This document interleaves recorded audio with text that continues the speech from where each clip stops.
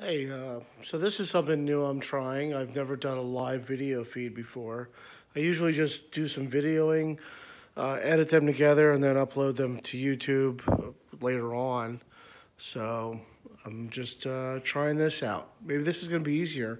That way I don't have to do any editing. So here's my Pietenpol with the fuselage on the operating table. I've been making great headway in the last couple of days. Kids are in school. I've been home from work. I had a case of the COVID, and it gave me a lot of time. I wasn't feeling that bad, just cold symptoms. And it gave me a lot of time to make progress on the fuselage. So where I'm at. Last night I joined the tail together, and that is clamped and curing back there. And I worked on the cross members and the diagonals for the bottom and the top of the fuselage below the turtle deck. So she's upside down right now. And there's some of them there. This is kind of all the wood for the pilot's seat that I compiled. Where I'm at. Okay, so I just squared up the frame on the nose. And she was tilted a little bit this way, like that, just really slight, this much. I mean, it was nothing. So from diagonal to diagonal, it measures around 118 millimeters. And I was a little long on this side here. So I needed to bring this side over a little bit to square it up. And the way I skinned this cat was these squares are clamped in because I know that is squared down there and the distance is proper.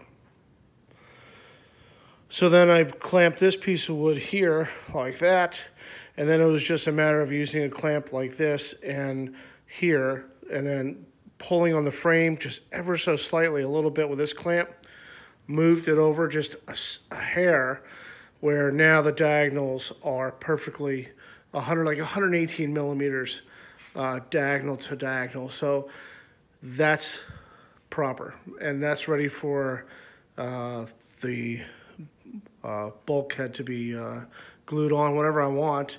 But I'm gonna do the floor first, and I rough cutted the floor, traced out my lines, my glue lines. So that's ready to go on, and then you're gonna notice some funky apparatus right down here.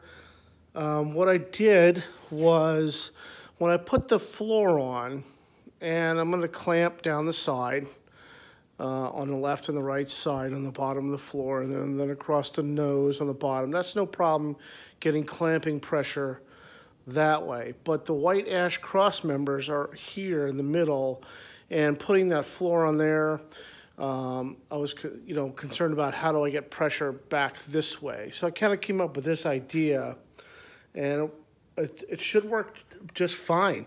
I have a 2x6 here, and I used a 6-inch clamp, and I reversed the jaws so I could spread it apart. It's now a spreader, and I just cut this little frame out like this, so that it's just in position.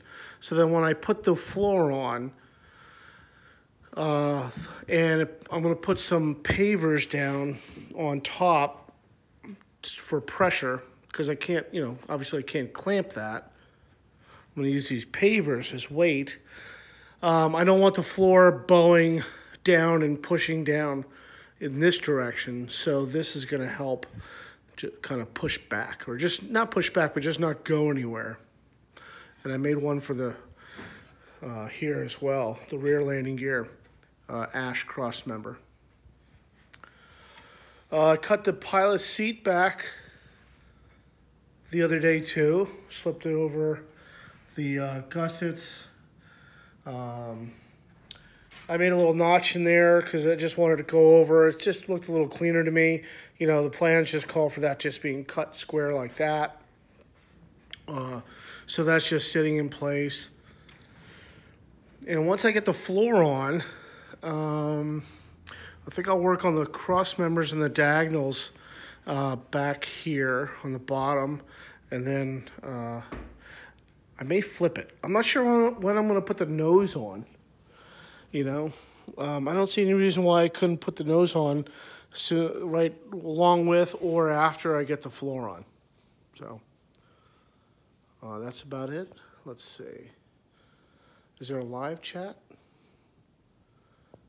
Yeah, there's a live chat. Welcome to the live chat. Remember to guard. Okay. All right. Well, I don't know if this is the first time I've done this, so you know I'm not gonna. This isn't gonna be a super long video because I'm just trying this feature out for the first time. Let's see. What else can I tell you? What I've done? The nose is squared up. It's ready for the floor. How did I get it? Well, it's by the way, so the whole plane is 24 inches outside to outside. So the measurement from the longerons is 23 3/4 because you have to account for the 1 3/4. So you have to account for the 1/8 inch apply over here for the side and the 1/8 inch over there. The nose is just directly flush with the edge of the table, and she's square all the way back. And then I put these blocks here and here so it doesn't go anywhere left or right, and that spacing is also the same. Little deviation from the plan. So there's a taper which starts here, and I think you only have like 22 inches at the pilot's shoulders, something like that. And I just made it 23. That's all I did. I added a 1/2 inch to each side, and my taper starts here, but it doesn't go as sharp, as tight in. I'm a 42-inch chest, 200 pounds. This is the day is long, and I just wanted an extra inch in the shoulders up there in the seat. So let's see. Here's my shop. That's pretty much it. 2-car garage. There's a sailboat over there I built years ago. There's some of my clamps, more of my clamps. Kind of do stuff here. Watch YouTube videos and look at the plans there. Keep all my books there. I got the tail sections hanging up here, the elevators, vertical stab and the rudder. The horizontal stab is done. The ribs were done by Steve Williamson. Rest in peace, Steve. There's my fuselage sides. Just gonna rip that down the middle. Those are my 2 sides. I've got all the wood here for everything. The wing and the fuselage is all sitting here in these 2 boxes. Some practice ribs. You know, the place is a mess, but if you ain't making a mess, you ain't doing it right? Or you ain't doing nothing at all. So this probably dragged on a little. Oh, 8 minutes now. Jesus, a lot longer than I wanted to. Take care. Thanks for tuning in. Hope I got some new subscribers. And sorry about my voice. It's made for silent movies.